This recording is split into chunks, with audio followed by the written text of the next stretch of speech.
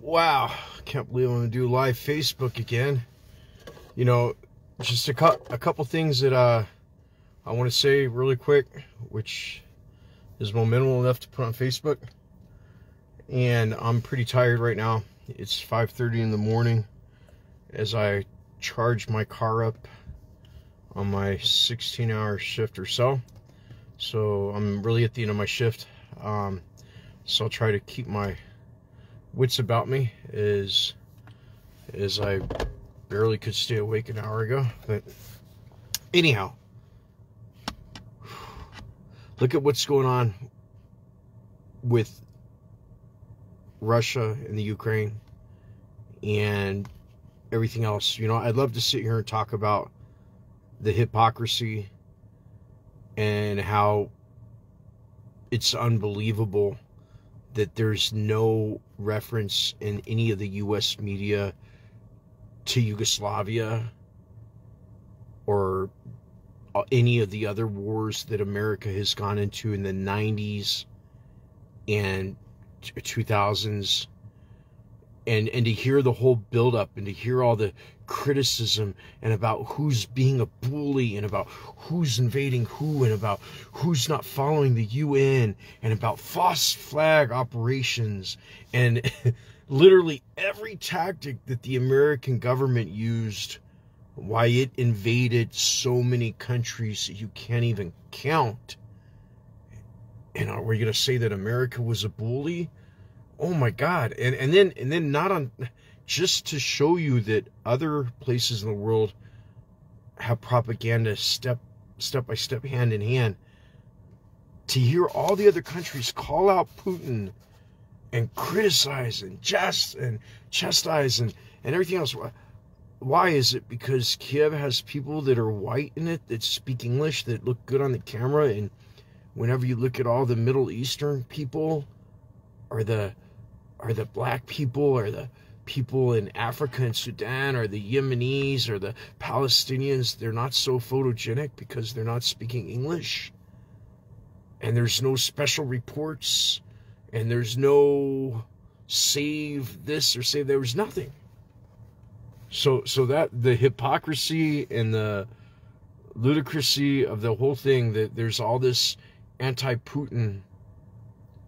And one of the loudest voices come from America. I mean, come on. How many times did the United States completely go outside what the UN is? How many times did everybody in the UN vote against what's happening in Palestine? So the hypocrisy is just surreal. It's absolutely phenomenally surreal. Okay? Number one, but that's not really... Right now, we're facing a danger that it doesn't matter about right or wrong. It doesn't matter about who's a hypocrite and who's not. We're facing a great, great danger right now. And what's happening in Ukraine right now, do I think it's right that that Putin's invading the Ukraine? No. Are there fascist Nazi groups in the Ukraine? Yeah, there are. There's like pictures of them online, and they're neo-Nazi. Sure. Is the Ukraine government Nazi? Probably not. Probably not any more Nazis than they are in the U.S. Is there fascism in Ukraine? Probably. Is there anything reason to invade Ukraine? Should Putin be invading Ukraine? No. No country should invade any country, right? There should be no invading of any country. But you know what? Right now, there's a problem right now, and there's two problems. The first problem is the level of nationalism and propaganda in corporate media in the U.S. That's a big problem right now because people are blind. The second problem is the general literacy rate and literacy rate in the U.S. Not about just everyday things, but about historical things. I mean, even myself, until I had like 80 hours, 100 hours of lectures and books, I didn't even know about what happened in World War I and World War II and the East Front until I finished Dan Carlin's Hardcore History, 20-hour podcast. So wow, I learned more than what I knew, or until I read Smedley Butler's book you know, about his life and career. And so I know that there's a lot of people out there that don't know about the East Front, and they don't know about when Germany fought Russia. I mean, I'm sure all the Europeans do, but in America, they don't realize that there's more people that died. Germany lost millions more than what they lost fighting on the West Front, than what they lost fighting England and France and US and the Western countries. What Germany lost when they fought Russia and the atrocities that these countries committed together were huge. Should be World War III, I think. I mean the German machine was strong and perfectly fine-tuned, the most high-tech army at the time, and when they went into poor Russia, you know, the same propaganda we heard, oh, their GDP is so low, they're so poor, and they thought there's no way that Germany will lose like Napoleon lost. And when they went in there and they went into Russia and with their fine-tuned machines, so high-tech, they were shooting so many people, and they kept sending more Russians and sending more. And so many people were getting shot, they actually had to clear the bodies so they could shoot through them. And they started running out of bullets. And then Russia started pulling back. And like the front line became like the width of the United States or something. It was like their supply chain was so long. And even though the Germans' machine was so great, there was just so many people. They just kept... And Stalin said, if you turn back, I'll kill you and your family. And nobody could give up. And it was terrible. It was the monstrosities. I suggest anybody check out the East Front, a book in a series by Dan Carlin. It's like a 10-hour series. It's unbelievable what happened on the East Front. I had no idea the depth of the human tragedy that happened there, and that scope. World War II, all the wars, the scope of death is so great and so ruthless that we should be educated about that, and we're not. And if you're not educated, history repeats. And you should be scared about that history. And here's the thing. Germany and Russia were not really great pals after the Second World War, right? Today, Germany said, we're going to provide lethal aid, weapons for the first time. It was against the law for Germany to give weapons to countries since World War II that would be used in aggression or anything else. That was actually against the law. But today they threw that out the window and said, okay, they're going to give Ukraine Stingers and other weapons. You hear the U.S. government yesterday, okay, we're going to supply lethal aid.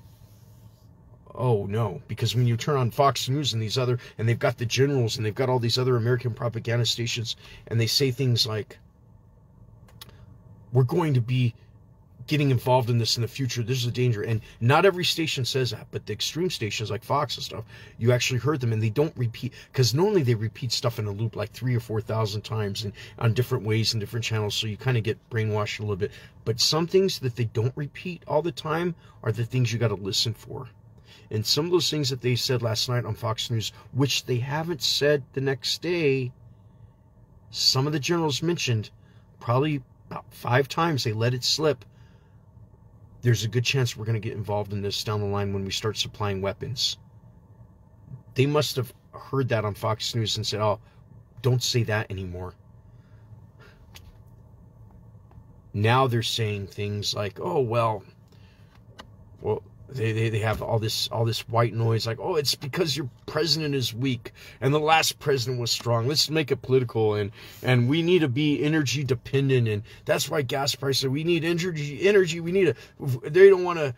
Everybody's a slave to Russia. If what we'll do is we'll sell oil and we'll free Europe with our great American oil. And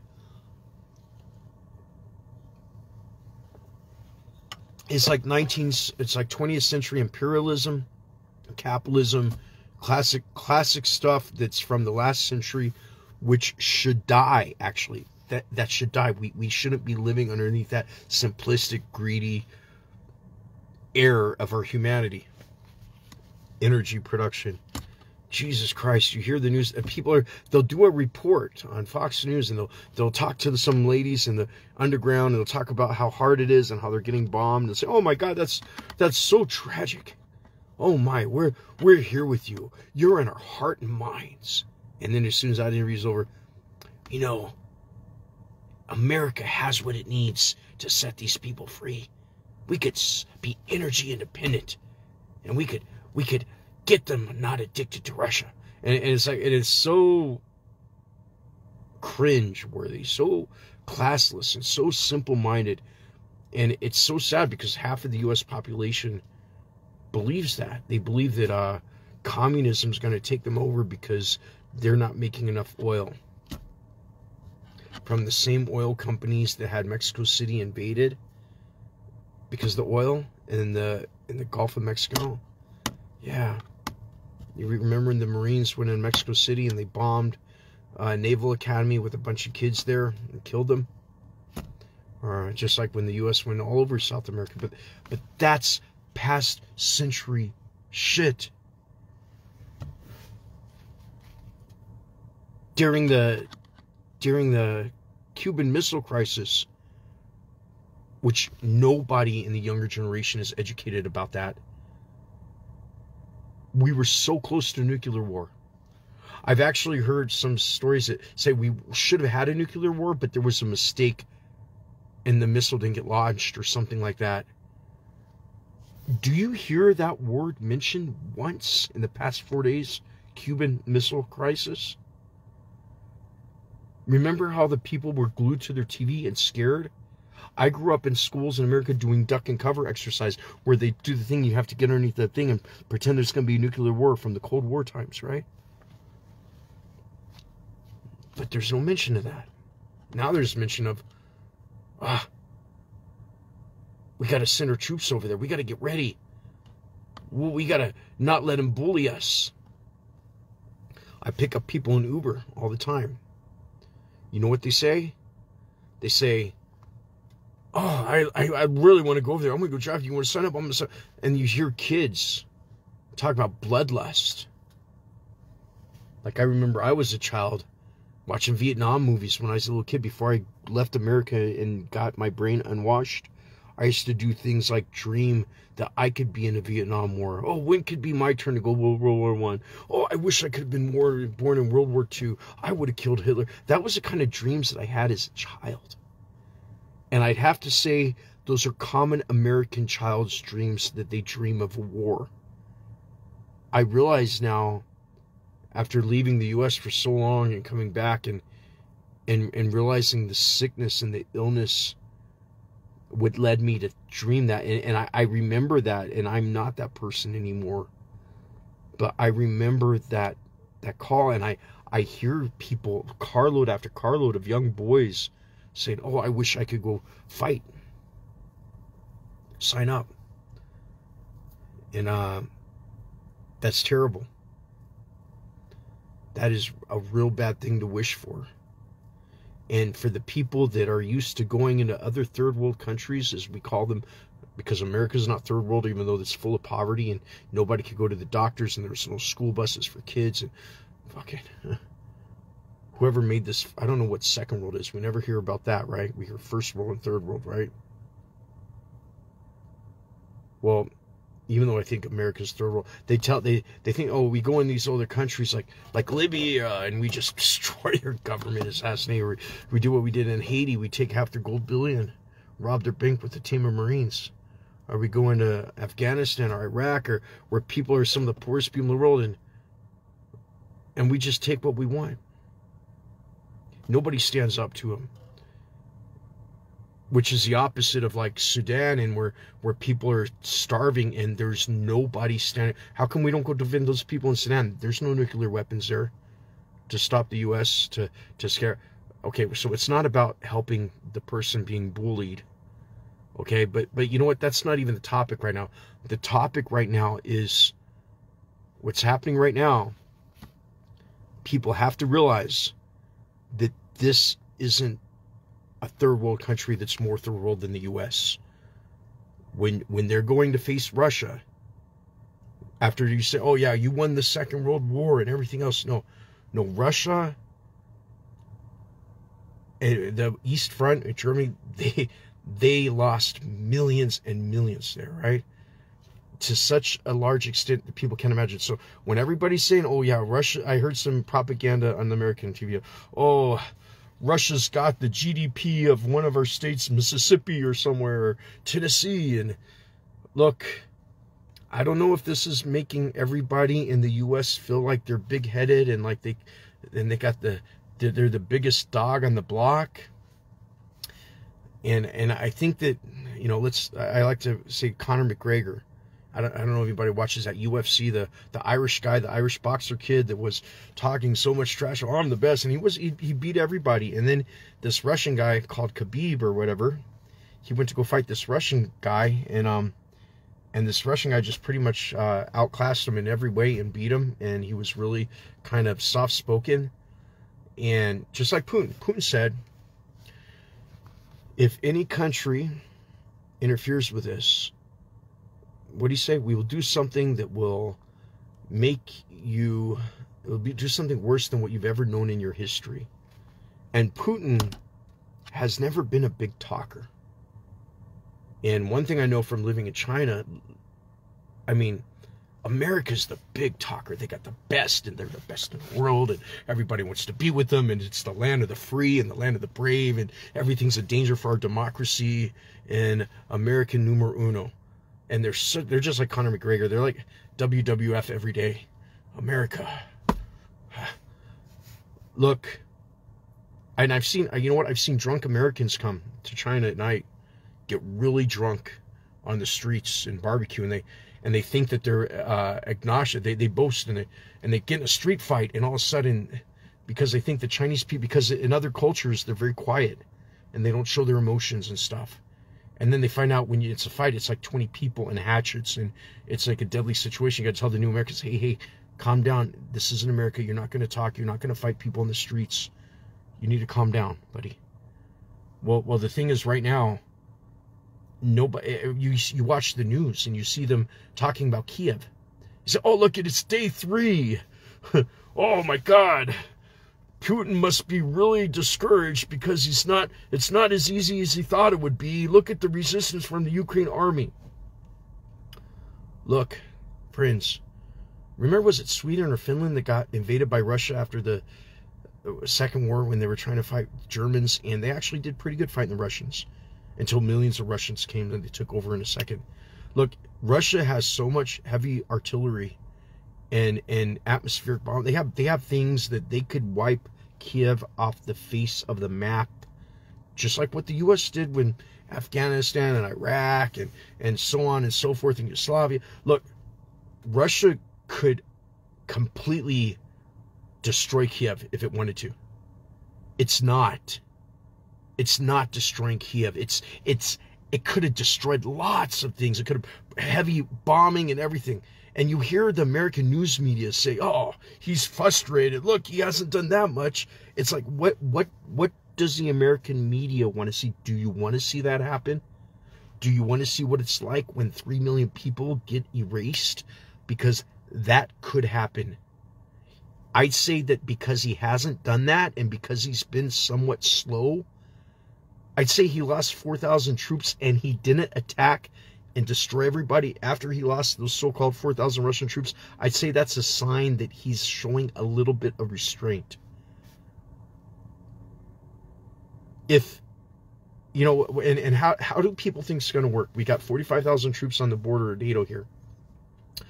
And Germany and the U.S. are going to start supplying weapons. Do you think that the Russians and the Ukrainians are going to be fighting, and the Russians are going to say, you know what, we're going to stop. Why don't you go over there and open up your new box of these shiny new missiles, and then you can start shooting at us. We'll wait for you to get those new missiles. Look, if Ukrainian army uses these weapons to inflict any serious damage to the Russian side will do what any other army would do. They will target the weapon suppliers. And it's World War. It's it. Bombs will be launched. You know, there's 15,000 nuclear weapons in our arsenal, they say. And I've heard that if 5% of those weapons, let's say 5% of let's say 200 weapons, right? If 200 nuclear bombs get launched, do you know what's going to happen? I know a lot of people are thinking about, well, I mean, after the people die from the bomb and after the radiation from the fallout, forget that. Do you know what would happen after 5% of our nuclear arsenal, of those 200 nuclear weapons, after they were launched, assuming there's somebody still alive, the atmosphere and our climate, it would be like volcanoes went off during the dinosaurs. It would cause huge, immense climate damage. I've heard some scientists say that it would drop the temperature like 20 degrees almost instantly.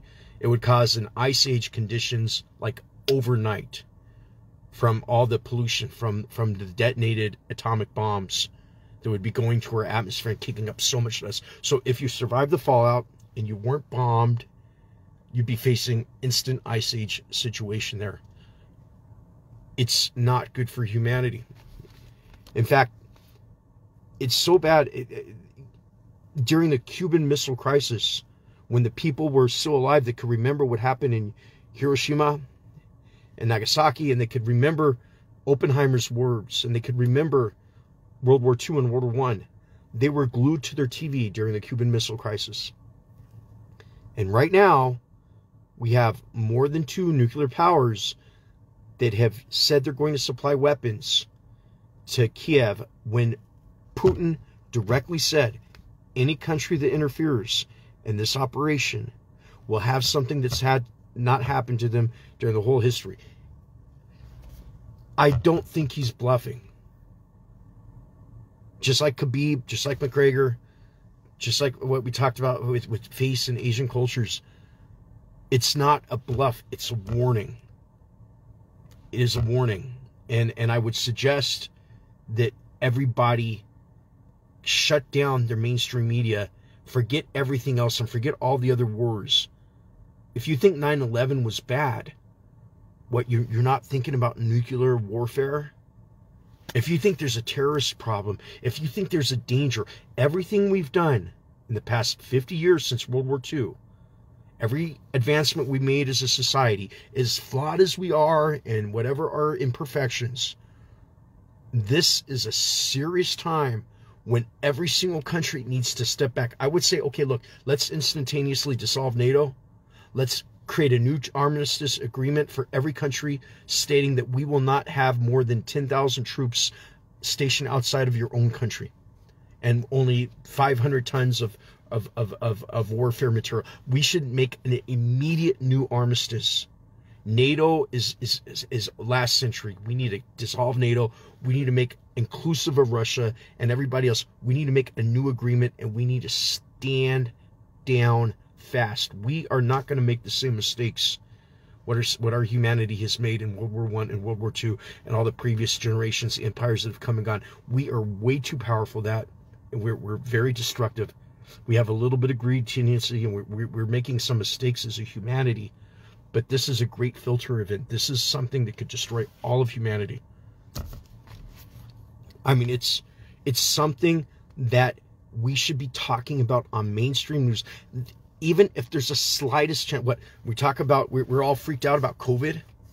How many people is COVID killing, are going to kill compared to nuclear war?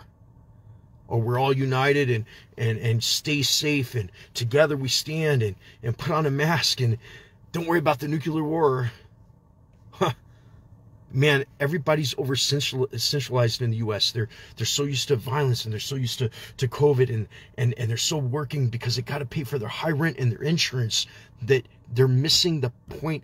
We are closer than ever, closer than the Cuban Missile Crisis, to having a nuclear war right now. A confrontation. You know, it's really funny. I got this electric car here.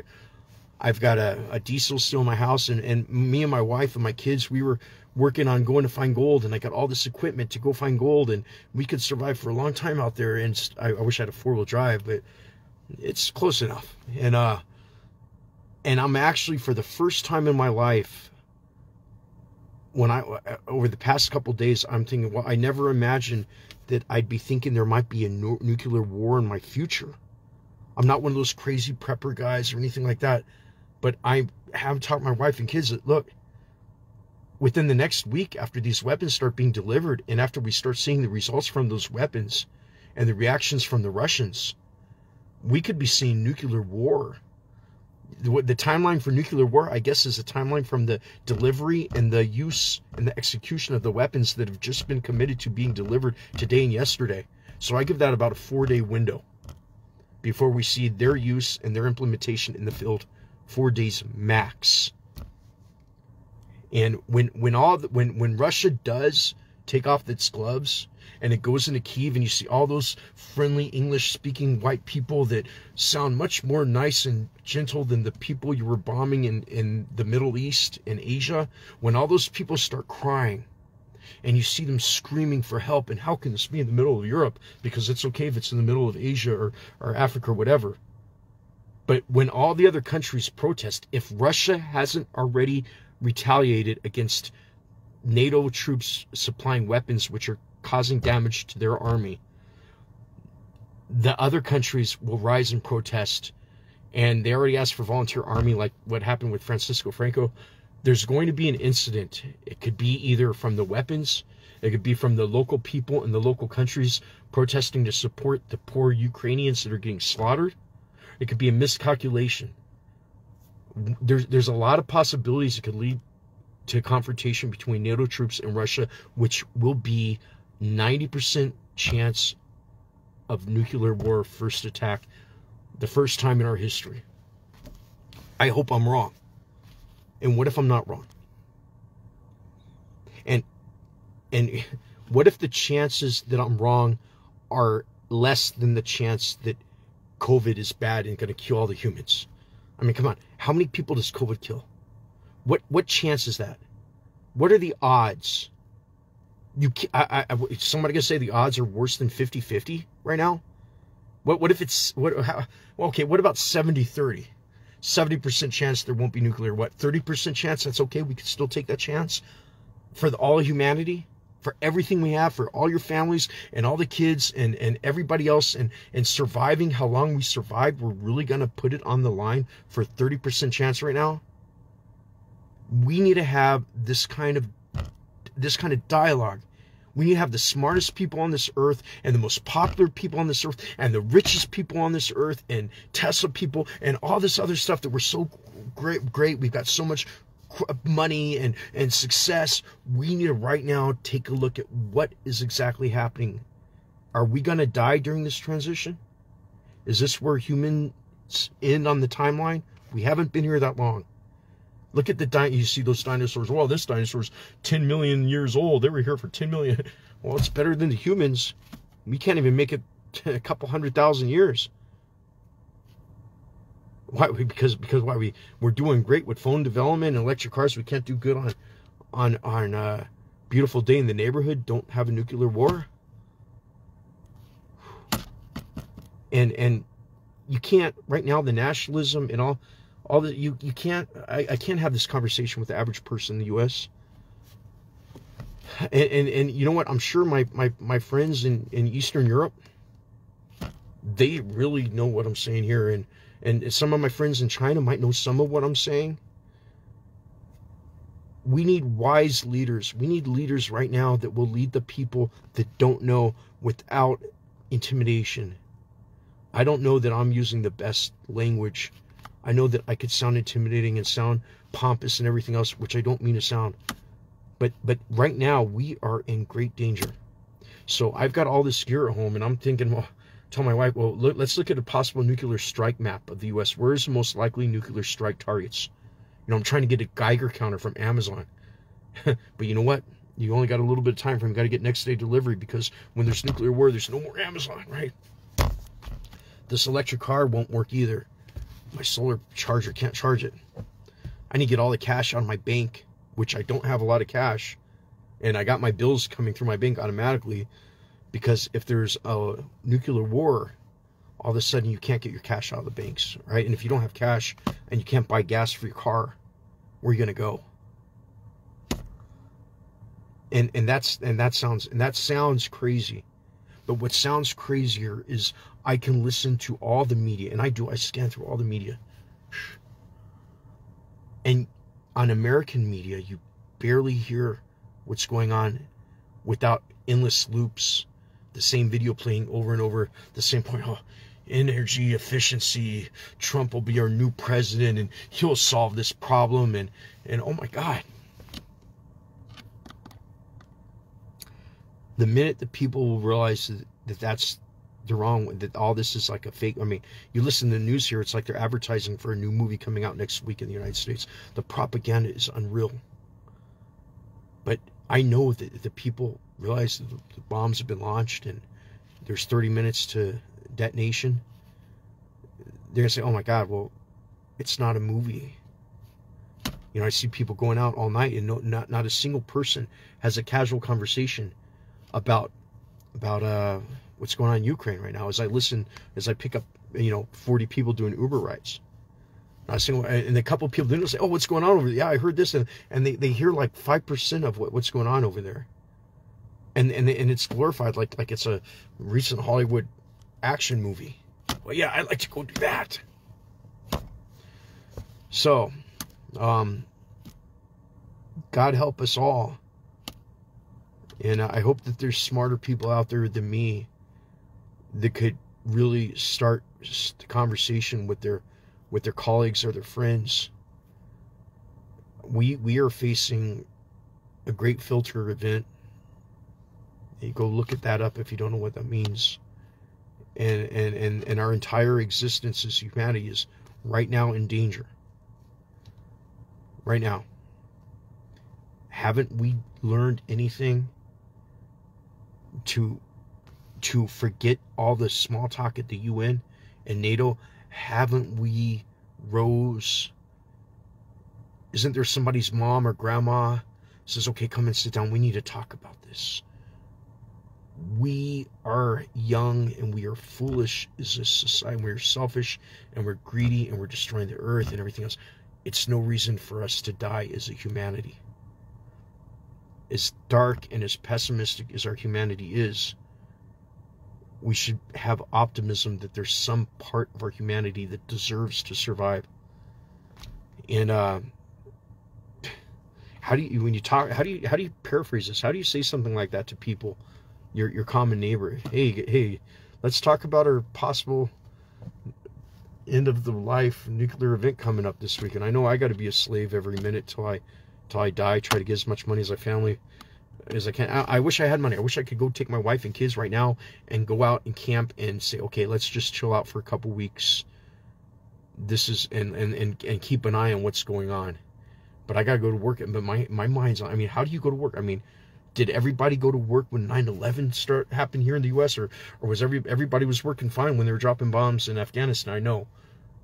But right now I have a hard time working fine, knowing what's happening in Ukraine. And yeah, that's terrible what's happening to those. Like, it's terrible all over the world. There's a lot of places in the world right now where bad things are happening to people. But there's nothing more bad than nuclear war. And that should be on everybody's mind. It might be the last thing that you think about. And how do you have that conversation with your unknowing neighbor? Say, hey, friend, you guys having a good time? You want to party like there's no tomorrow? Or at least you should know what's going on.